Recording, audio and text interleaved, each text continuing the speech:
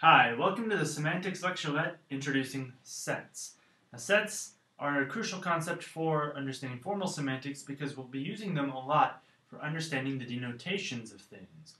Now, sets are a straightforward mathematical concept, and they're essentially a collection of objects. And it doesn't matter what the objects are. It can be letters, numbers, imaginary objects, real things. It doesn't matter. You put them together, it's a set.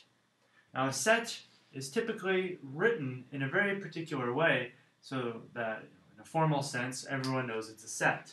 We use curly brackets, and then inside it, we put whatever we want, and we separate each one with a comma. Now, this is a set. This is the set containing A, B, C. Each of the objects that are listed here is a member or an element of the set.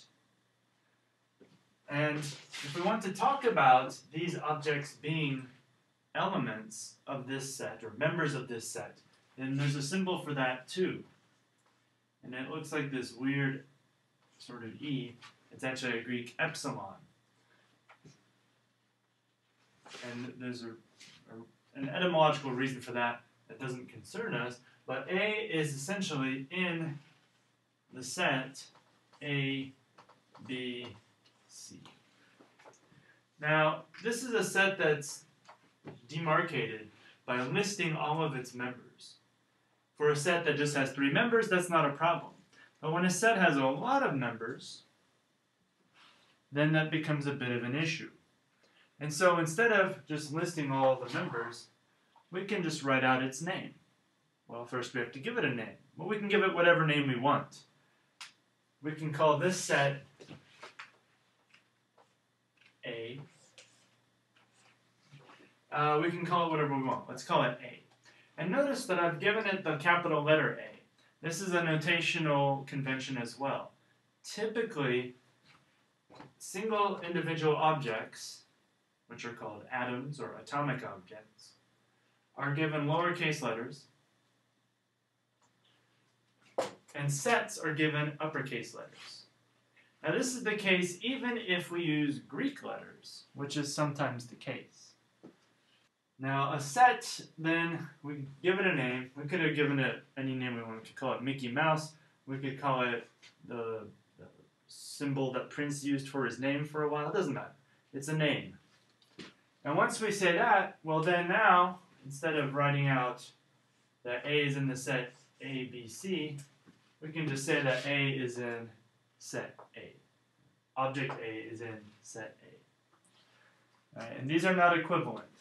Little a is not the same as A. It happens to just be a member of A. So a set has members. A set can have any number of members. It can have an infinite number of members. So for instance, the set of natural numbers is infinite because there's an infinite number of numbers. But a set can have 0 members too. In that case, we call it the empty set. And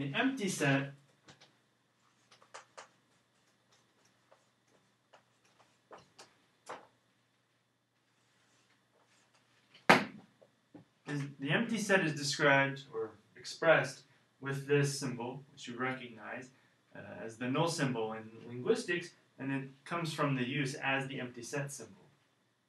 Sometimes the empty set is written as the set brackets with nothing in them. That is an empty set. So a set with no members is an empty set. A set with 1 member is what's known as a singleton set. And sometimes this becomes important, and it's a useful term to have. So a singleton set would be something like this, the set containing A. And one thing to always keep clear, though, is that the set containing A is not the same thing as A. So I'll put that up here. The set containing an object is not the same thing as its object.